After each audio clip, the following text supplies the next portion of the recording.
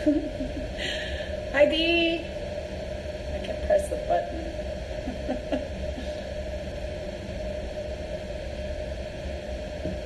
Hi, babe.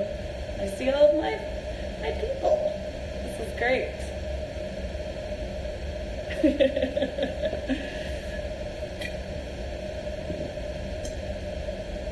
I'm just waiting for a little bit to let people join, so I'm so glad you're ready, Brad. Hi, Lisa. I'd love to meet you sometime. I know you live in Kansas City. We should get together for coffee. Wish I lived closer to oh gosh, wouldn't that be fun? Yeah, I'm excited to fill that position. There have been a lot of really amazing applicants, so don't blow anything up. I will attempt to not blow anything up. Hey, Jenny. Oh gosh, there's a bunch of you guys on. This is exciting. All right, so I'm gonna go ahead and get started and show you all what I have happening here. All right, so this is an acetylene B tank. The torch that I'm going to be setting up today is my prestolite torch. So I just need my acetylene gas with this. All torches are different, so depending on what torch you have and what your setup is, you might need, for example, this is my propane oxygen setup for my little Smith, but I'm not doing that today. I'm just going to be doing my acetylene. Why B? What happened to A? I don't know. I think it's referring to the size, Brad. So it's usually a B is a smaller tank. I'm guessing A is maybe the big tank. I don't know. I've never bought a big tank. I just know that when I go to the welding supply store, I say I want an acetylene B tank, and they give me this, and it works every time. So, yeah. When you get a brand new tank, they always come with these little caps. You just have to somehow get this off. It's like impossible. So I'll see if I have a pair of pliers. Hi, Bob. If any of you guys have questions, feel free to ask them. I can see them show up as it sort of goes along here. All right, so I've pulled off the little cap here. I have a pretty decent relationship with the folks at the welding supply store, so they always give me the ones with the little turn knob. Hey, Nick Bates. If it didn't have this little turn knob, it would have like a little square up here that you'd have to use a wrench for. But like I said, they always give me the ones with the turn knob because I think they like me. So, okay. Once you've got your little cap off, you're ready to basically hook up your torch. So this is the regulator.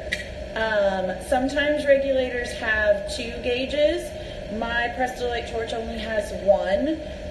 If it had 2 gauges, I'll show you here on my oxygen. So this is my oxygen over here. If it has 2 gauges, the gauge that's closest to the tank is telling you what's happening in the tank. The gauge closest to the hose and the torch is telling you what's happening in the hose and the torch. And in these great ones with 2 gauges, you can adjust the pressure that actually goes to your hose. Since mine only has 1 gauge, I can adjust the pressure here a little bit, but I can't actually see what it is. So the pressure that's being shown on this gauge is the pressure that's in the tank, all right? Okay, so back over here. Okay, so once you're ready to hook it up, you just apply the 2 ends together and start tightening that nut.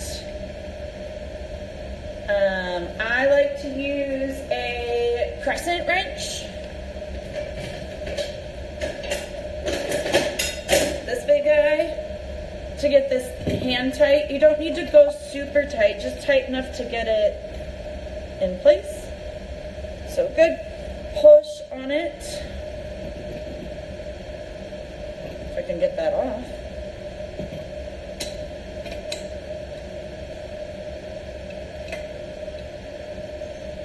All right, that's all it really needs to be, okay?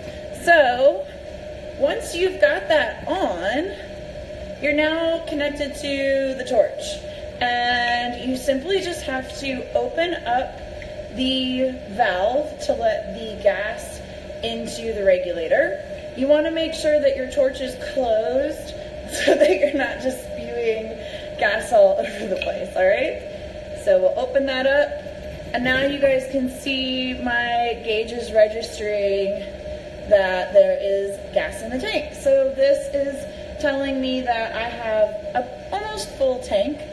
As I use this gauge will go down and will eventually get to empty. So, all right, now that you've got gas in the regulator, the last thing that you have to do is make sure that all of your seals are good.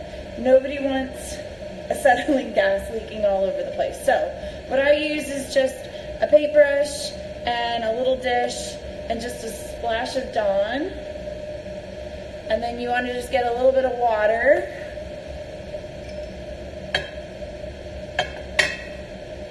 And mix those two up. If you've ever had to check your tire for a leak, it's the same principle.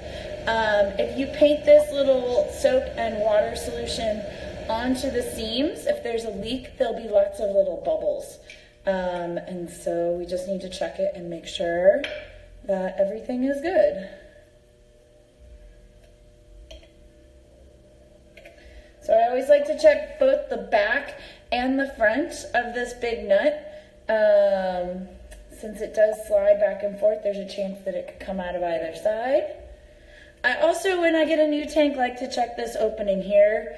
I don't know that I've ever found an issue with it, but I don't know, I'm a little OCD.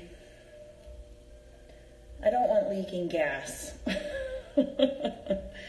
And that's pretty much it. If this was a brand new torch, I would also check all of these little seams here around the regulator, but I've checked these multiple times. This is not a new torch for me, so I don't need to check those seams unless something weird has happened. But that's pretty much it. So now if I turn the knob on my torch, you can hear the gas coming out, and we can light it and make fire. Okay, so that's really pretty much it to setting up your torch. One of the big things I like to do at the end of my session is, if I've worked for a little while and I'm not going to come back until tomorrow or the next day, I do like to turn my torch off and bleed the hoses. So just to give you guys a quick rundown of what that looks like, I turn this off and watch this dial here. As I release the gas, it's going to go all the way down to empty, and I can hear it slowing down, and I turn that off. And that's the way I leave my torches at night. That removes pressure from the regulator and the hose and the torch, and it keeps things nice and, I don't know, unpressurized. If you can imagine something being constantly under pressure, it's nice to remove that pressure for a little while, especially if you're not using it. So that's pretty much it. Do you guys want me to light the torch again? Does anybody have any questions about any of the things that I've done? Oh, I have to turn it on to light it, duh. There we go, we can just sit here with fire all day. So yeah, fun tutorial on torches, and maybe I'll do that another day. It's all torches need gas and air. So in my torch here, in this prestolite torch, the gas is coming from the tank and the air is coming from around the tip here. These tips all are interchangeable. I've got smaller ones and bigger ones, but the two mix together to make the nice refined point. if we were just lighting gas on fire, it would just be this loosey-goosey flame. So the air really helps to control it and make that sort of pinpoint flame that you see. So Jenny asked, what are the benefits of using acetylene over propane? Oh, great question. So I have a propane tank over here on my other torch. I don't know if you guys can see that. There's that one. Every gas has slightly different properties. So acetylene is a slightly dirtier gas. Sometimes when you light the torch, you'll get these little wispy black things. That's coming from the acetylene.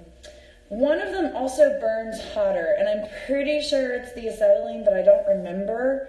For what I'm doing in my application, I don't need it to be the hottest thing in the world, so I don't really care as much, but that's the main two things. So cleanliness of the gas burning, and then also temperature.